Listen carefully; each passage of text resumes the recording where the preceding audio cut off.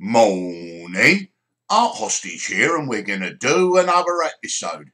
Well, the news has just dropped. Kinahan Cartel enforcer pictured as he's led from his Costa del Sol bolt hole in cuffs as his wife gives the middle finger. A top Kinahan enforcer is led away from his Costa del Sol bolt hole in cuffs, with his wife giving the birdie. Bald Johnny Morrissey was wearing a pair of garish yellow pattern shorts when he was picked up by an international force of cops, including a member of the Gardaí. His arrest is a devastating blow to wanted Daniel Kinahan's crumbling mob. The Manchester-raised Irish expat smiled initially after being surrounded by cops and put in handcuffs. Yeah, of course. He was happy that he was being arrested and not being whacked. But his grin turned to a grimace as he was led away, and he tried to hide his face when he saw press photographers waiting. His wife, Nicola, CEO of a Scottish vodka firm linked by police to organised crime, it's called Nero Vodka, raised her middle finger as she was walked out by armed Spanish cops. The pair appeared in court yesterday after spending 2 nights in police custody. Spanish police are yet to comment on Monday's arrests and are not expected to do so until later.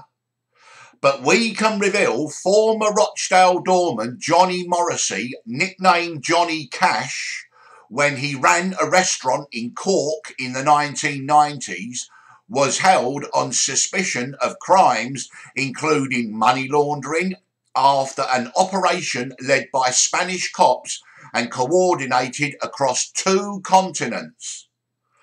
Yesterday's court appearance in the holiday resort of Marbella to determine whether the couple should be granted bail was held behind closed doors, as is customary in Spain.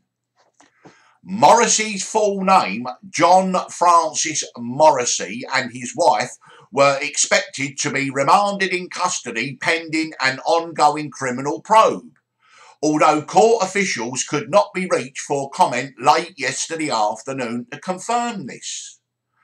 The Irish passport holder, 62, was one of 7 alleged Kinahan Cartel members hit with sanctions in April and named by the US Department of the Treasury's Office of Foreign Assets Control, OFAC.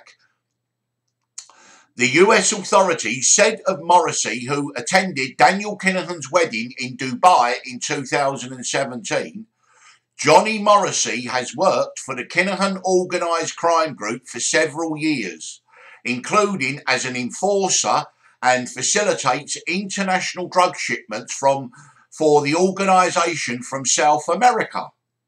He is also involved in money laundering.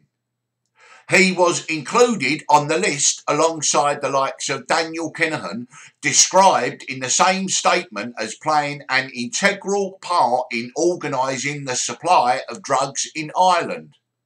His dad, Christopher Kinahan, and veteran Dublin-born criminal Bernard Clancy. The other people named were Christopher Kinahan Jr., Daniel Kinahan's advisor and close confidant, Sean McGovern, and Ian Dixon, who was arrested over the 2015 Costa del Sol murder of Gary Hutch, but never charged. Nero Drinks Company Limited, the Glasgow-based vodka firm which Scott's mum, Nicola Morrissey, runs with her husband Johnny, was one of 3 companies included in the list and banned from trading in the United States. Johnny, who courted celebrities including models and reality TV stars as the ambassador of his wife's drinks business, fled Ireland more than 20 years ago after reportedly being involved in a bid to harm an officer from the Criminal Assets Bureau. Former CAB officer Felix McKenna, who earlier this year linked Morrissey to the attempt to intimidate or even kill a prominent bureau officer before he left Ireland, having had more than €600,000 of cash and property seized, welcomed his inclusion in the US sanctions list in April.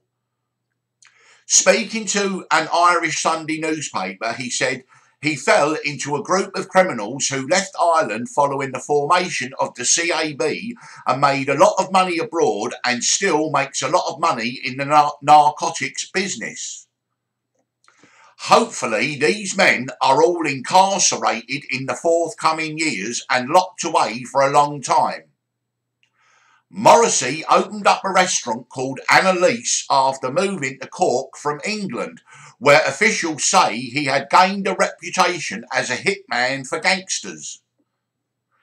Morrissey is the first of the men named and sanctioned by the US Department of the Treasury's Office of Foreign Assets Control to face arrest since the list of the Kinahan organised crime group's 7 key players was made public. One well-placed source said last night, although he's the first, we don't expect him to be the last and are working on making sure others fall soon. So there you got it. Okay, the first public arrest of a key Kinahan figure, Johnny Morrissey. The jury's still out on the rest of them though, and I remain convinced that Ian Thomas Dixon's flipped. And we're going to find out about that later, or they might not talk about it. Sean McGovern, no, I don't think maybe South America him. Christy Kinahan, where do I think he is? Bali. Christopher Kinahan Jr., Bali. Daniel Kinahan, Kazakhstan, or Bali. Notice, did I say Bali? Did I say Mark Baker? The Semyon Mogilevich envoy in Bali. So now let's move on. What we got next? This is an interesting one. A cousin and close confidant of Kinahan ally Ridwan Taghi jailed in Morocco. His arrest came after extensive consultation between the Moroccan and Dutch governments. A cousin and close confidant of Dutch gang boss Ridwan Taghi has been jailed in Morocco. Jawad F, 29, also known as Bole, was given 6 years behind bars. The National Public Prosecutor's Office said Jawad F was recently sentenced to 6 years in prison for participating in a criminal drug organisation. He was arrested by Moroccan police in October on suspicion of involvement in the murder of a High Court judge's son in a case of mistaken identity. Jawad is considered a close confidant of Ridwan Taghi, a leader of the notorious Mokro Mafia. Dutch media claimed Taghi was behind the murder of well-known crime journalist Peter de Vries, who had been advising and acting as a confidant for a witness in the case against Taghi when he was gunned down in Amsterdam in July of last year.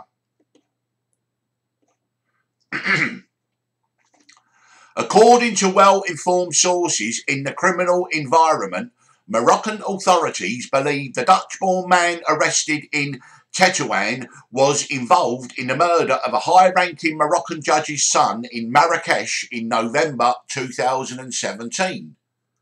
Court documents say that gunman had been assigned to carry out the killing of Mustafa F, a successful drug smuggler and rival of Taghi. However, they accidentally killed the judge's son, who was a 26-year-old medical student. According to reports, they mistook the young medical student for the target because he sat in the same chair as Mustafa F and he was dressed similarly. Moroccan authorities are still hunting for others involved in the 2017 killing. Jayward's name is associated with several criminal cases according to criminal files, and reportedly works as a handyman for criminals. A study of the Dutch Chamber of Commerce reveals that until a few years ago, Jayward F., who was born in Breda in the Netherlands, was the owner of car rental companies in Nijmegen as well as the director of a financial firm. His arrest came after extensive consultation between the Moroccan and Dutch governments, who are said to have collaborated very closely during the search for him. Investigations by the American Drug Enforcement Agency, DEA, established that Targi, who is alleged to have formed a European super mafia with Daniel Kinahan, as well as other senior criminals, was a prominent guest at Kinahan's wedding in Dubai in July 2017 while he was on the run from police in his own country. So now we're going to move on to a sinister story coming out of Limerick in Ireland, which we were talking about the simmering tensions over the summer.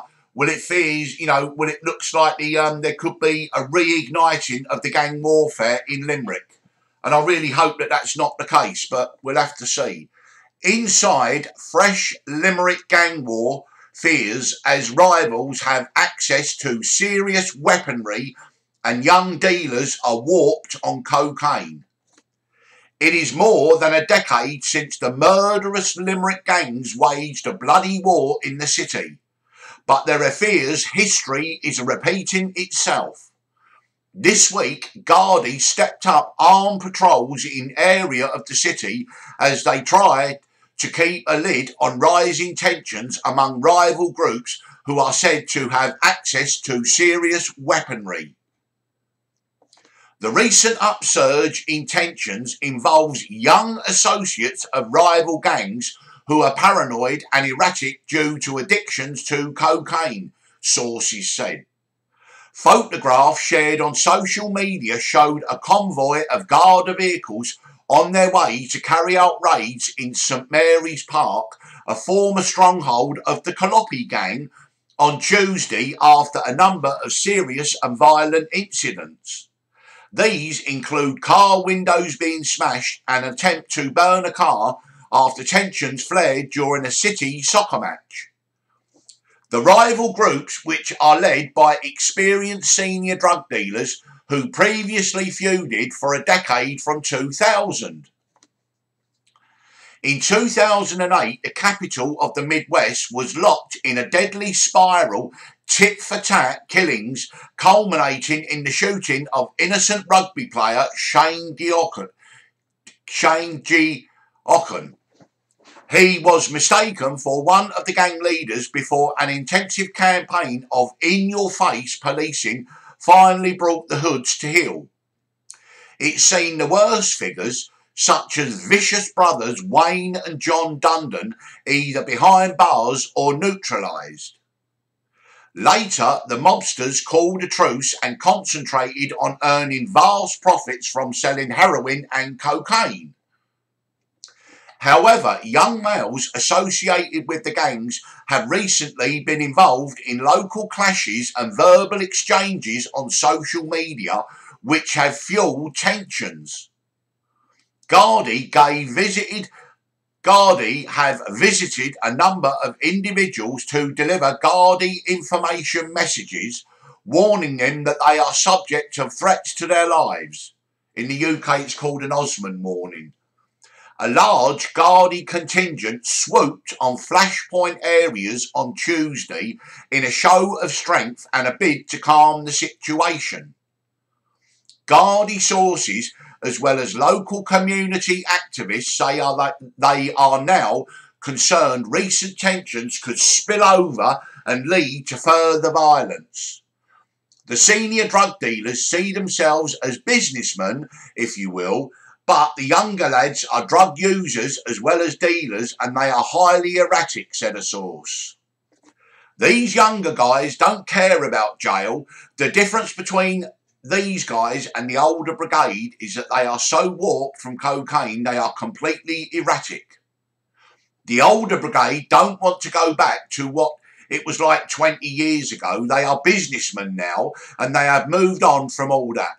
But all it takes is one act of violence, one person to be killed, and all bets are off then. Some of these lads have access to serious criminal connections and serious weaponry. That is the concern now. The younger members of the feuding families are winding each other up, and there is a realisation in the Gardaí that this could potentially get quite serious. There was a lot of raids in St Mary's Park Tuesday, and the Gardaí had been keeping a presence in Morrissey.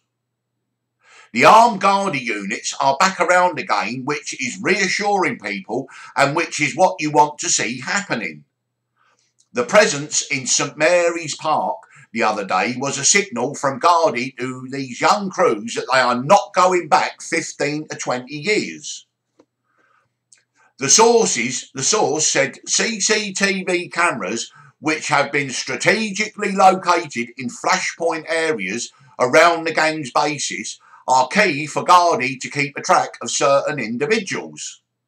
The cameras are so important because they are what keeps a lid on all of this. And we've all seen recent discussions about the legality of CCTV cameras and what impact they potentially have on civil liberties. But tell that to the people who were living in a war zone in Limerick 15 years ago. We would be back to square one if it wasn't for the cameras. We really would, and no one wants that. A Gardaí spokesman replied, "The Gardaí does not comment on ongoing investigations." The ongoing feud between drug gangs dating between the late 90s and late 2000s saw a turf war break out and 20 people killed. The feud involved the Keane and Calliope gangs from St Mary's Park, the McCarthy Ryans from Morrissey, and the Dundon mob from the Ballycara Western. The feud abated when Gardaí cracked down on the gangs after two members of the public who had no links to crime were murdered by the Dundon McCarthy mob. They were rugby player and son Shane Geoghegan, who was gunned down in a case of mistaken identity in 2008, and businessman Roy Collins, who was shot dead in 2009 after members of his family testified in a criminal trial against the leader of the Dundon gang, Wayne Dundon. So, let's just hope they can put a lid on it in Limerick. And certain people from Limerick, Morrissey, on holiday, maybe they should stay on holiday. Anyway, let's move on, right? And now we're going to go a little bit deeper on the Limerick thing. Gardaí issue threat warnings in Limerick as they probe gang link to road crash death. Gardaí have been told to respond with haste to any calls to the homes of those who have been warned of the threats. Gardaí are investigating if the death of a man in County Clare in a road collision on last Friday night is linked to a reignited feud in Limerick City.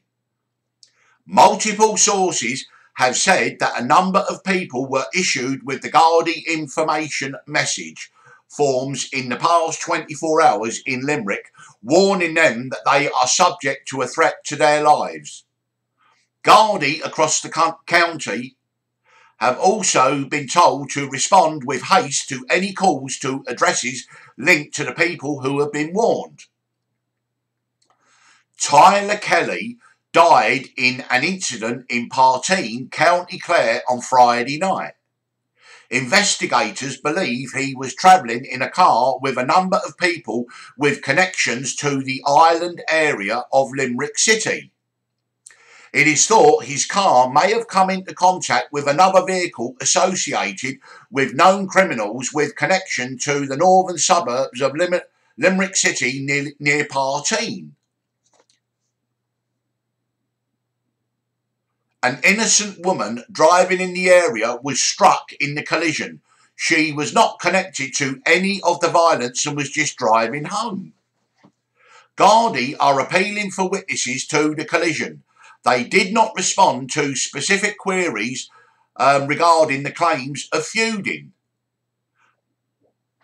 Maurice Quinn-Livon, a Sinn Féin TD in the city, called for calm and asked Gardaí to increase their presence in various areas. I would call for a strong Gardaí response in these areas. The Gardaí have been around, but they need to step up some of their visibility in the area. People need to feel secure in their homes. This is an ongoing operation in one of the areas that needs to be increased, and the people who are selling drugs need to be dealt with, he said. Although the latest outbreak of violence is understood not to involve the exact structure of the deadly feud of the early 2000s, there are fears of an escalation as it does involve people associated with similar groups. The much publicised feud between McCarthy-Dundon and Keane-Calliope drug gangs resulted in the deaths of at least 20 people in the early 2000s. Huge amounts of Gardaí resources were sent to Limerick City after the death of innocent men Roy Collins and Shane Geocan. They were killed by gunmen associated with the McCarthy-Dundon gang. Collins was shot because his family had given evidence against the Dundon group, and Geocan was shot in a case of mistaken identity as the Dundon gang sought to shoot a man associated with the Keane-Calliope gang. That gang feud was based around a number of areas, with the Dundon McCarthy faction based in Moyross and Ballincurra Western, while the Keane-Calliope gang was based in an area known as the Island, with most members living in St Mary's Park. One of the key players in the most recent violence is a man who is closely associated with violence in the past. He has issued threats on social media towards other people perceived to be in a separate gang. It has been learned that the death in Partine follows a number of other minor incidents following an alleged assault at a football match in Limerick City in recent days. It is understood that the original assault involved two men, one aligned with a group based in the St Mary's Park area of the city and the other from Moyross. There is understood to be another incident involving cars near St Mary's Park, but Gardaí have said there is no record of it being reported to them. Sources have said that tensions are constantly simmering in the background, but the recent outbreak is being taken more seriously by Gardaí. A source said that the Gardaí are monitoring the movements of known criminals and armed units have been given specific instructions on how to deal with the groups. In a statement, a Gardaí spokesman said the Gardaí does not comment on ongoing investigations. The Gardaí does not comment on, confirm or deny any matters relating to security of any individuals. So again, let's just hope that that doesn't, prove to be deadly. So we've got quite a lot going on. This is going to be, Art Hostage, episode 375.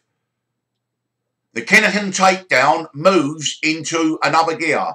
Johnny Morrissey is arrested in Spain. Who is going to be next? And who has already flipped and is in custody, being debriefed, and is going to be a witness against Daniel Kinahan and the Kinahans? Well, from outside the tent, we know Darren Till has obviously flipped and become a witness because he was allowed in the US last weekend for the UFC. Tyson Fury, looks like he's going to flip and give evidence against Daniel Kinahan once he knows that the Kinahans won't be able to issue a contract out on him, or that he feels safer, and I believe Tyson Fury and his family are going to move to America permanently. And then we see where the rest of them turn up. Barley. Did I say Barley? Anyway, Art Hostage, episode 375. Art Hostage, signing off.